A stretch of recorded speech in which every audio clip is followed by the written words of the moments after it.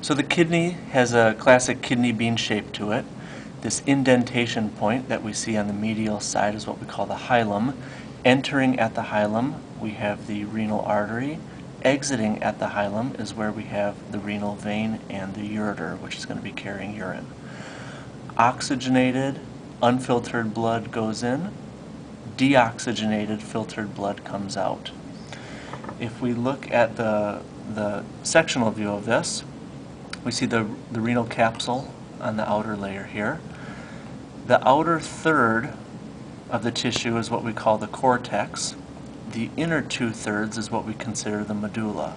Within the medulla, we have renal pyramids. That's what you're seeing here. On average, adults have between 6 and 18 renal pyramids. You can see that this cortex tissue heads inward as the renal columns. So the renal columns are what sit in between each of the pyramids.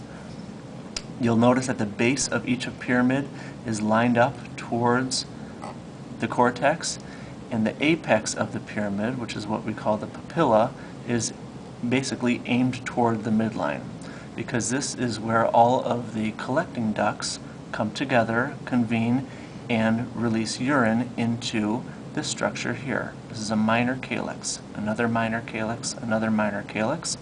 Minor calyces come together and form a major calyx. We see it again here.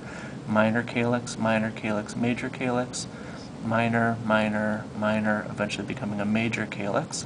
When the major calyces come together, they release that urine, or that urine moves in towards the renal pelvis, and then eventually out the ureter.